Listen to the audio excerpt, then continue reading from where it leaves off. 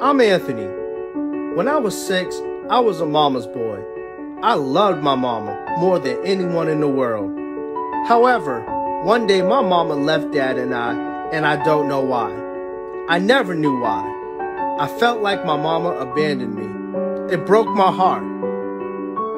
In high school, I had bad grades and I didn't care for school. Until I had one teacher, Mrs. Brooks, who taught me how fun and important school really is. Mrs. Brooks really felt like a mom, my school mom. My grades started to really improve. I actually liked school. However, one day Mrs. Brooks said she was moving with her family. There it was again. I felt like my school mom was abandoning me too, just like my real mom. Abandoned and heartbroken all over again. I just graduated college and secured a nice high-paying job. Better than that, I'm getting married in a week. I was so scared that my bride wouldn't show up to the wedding. But to my surprise, she did. I was ecstatic and we got married. 2 years into marriage, we had a 1-year-old son, Anthony Jr., named right after me. Our careers are thriving and I've never been happier. Unfortunately, in the back of my mind, I keep thinking how my mom and school mom abandoned me. Would my wife abandon me too with our son? I was a nervous wreck. I didn't want to be heartbroken again. One day my wife said she needed to go on a business trip for a few days, but said she would be right back.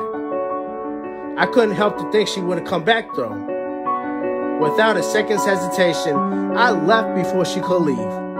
I was not going to be heartbroken again. I couldn't deal with it again. I hope my son Anthony will understand. He was only 2. He wouldn't even remember me.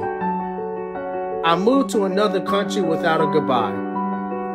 5 years into living my new life in Spain, I realized that abandonment ruled over my life. I did exactly what my mom and Mrs. Brooks did to me. I felt terrible. I traveled back to my old home, and to my surprise, it was abandoned. I inquired as to what happened to the boy and his mother at this once loving home. The new neighbor, without knowing my identity, said the boy's father abandoned the family without a trace. The boy's mother could not take it and abandoned the boy as well. The boy now lives in a foster home.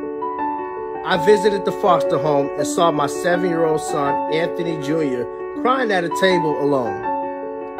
He didn't recognize me, of course. I asked him, "Why are you crying, boy?" He said, "I've been abandoned." All I could think was, what have I done? I'm responsible for Anthony Jr.'s abandonment.